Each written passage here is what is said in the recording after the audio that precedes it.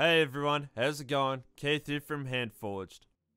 This week's video is about my process on how I go from an idea to a finished artwork. So I hope you enjoyed this week's video. I'll be doing more videos like this to add some variety to my channel.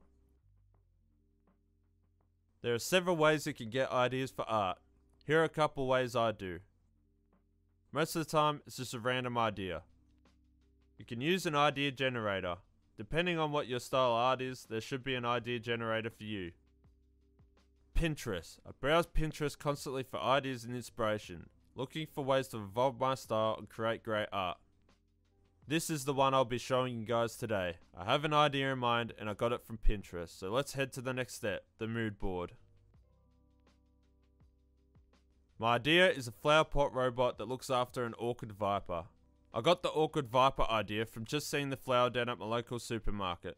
It has a forked tongue which sparked the character thought.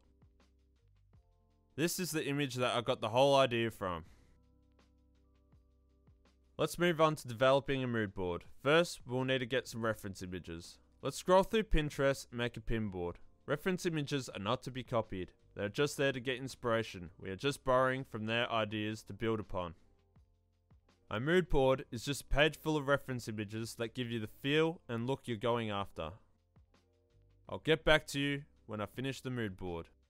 So here is the mood board. I have some different variety on shapes, sizes and design. So on your left you can see I have the orchid flower I was talking about, with different angles and colours. Next we have a couple robot designs. I found as much variety as I could to get some different ideas. Lastly, we have some different types of planters and pots. Don't forget to think outside the box. Search for different stuff and ideas. You can make a list and all the different items and words that link up to what your idea involves to search up. Now we have our mood board. Let's move on to thumbnails and sketches.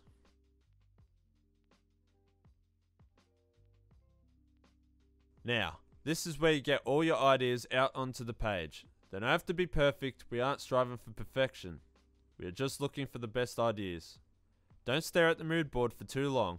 Remember, they're just there to spark ideas and get inspiration, not to copy. Once you feel like you have an idea, go ahead and start drawing. I'm going to start off with the plant. What plant should I have in there? I already had the orchid idea, which I'll be doing first, but what else could I have in there? I started with the orchid, trying to draw a character straight from the flower itself. As you can see, it didn't really turn out too good.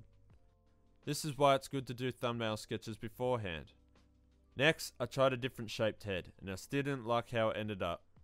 So then, I thought of an animal that has a forked tongue, so I drew inspiration from a horned viper and came up with this drawing. I decided to delete the not so good ideas and move on to other ideas, like this tattoo style flower with my eye in it, and my favourite carnivorous plant, the pitcher plant. Lastly, I move on to the robots, with all different pots, limbs and means of moving around. You should at least have a whole page of sketches and ideas. Don't be afraid to do more, do as much as you can. My last piece of work might not even involve any of these ideas, but that doesn't mean it wasted my time. You can take these sketches and use them later on down the track to create more art. You've got your ideas, time to move on to your final sketches.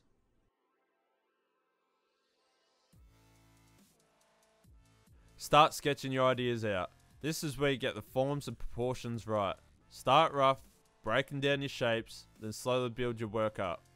Once you feel like you have your idea down, start a second sketch, refining your lines and adding in detail. Do as many sketches as you feel necessary. Take your time, this is where you practice turning your idea into a finished work of art. I usually use the first sketch to get the idea down. I use the second sketch to redraw my idea to get the forms and proportions right. Then, the final sketch is to make everything look good.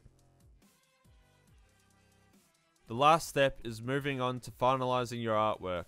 This is where you get nice crisp lines and do the coloring. Enjoy the rest of the video. If you have any questions or ideas for a later video, let me know down in the comments below. Thank you for watching. If you want to keep up to date with more videos like this, hit subscribe and the bell icon after to get the notifications. Now, let's continue with the time lapse.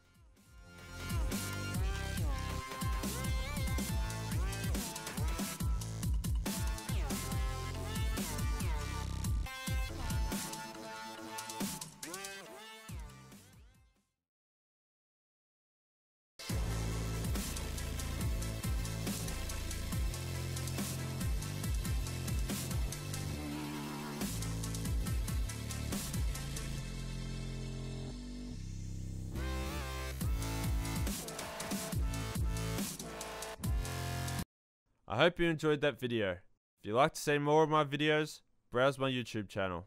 Have a great day and keep creating. Thank you.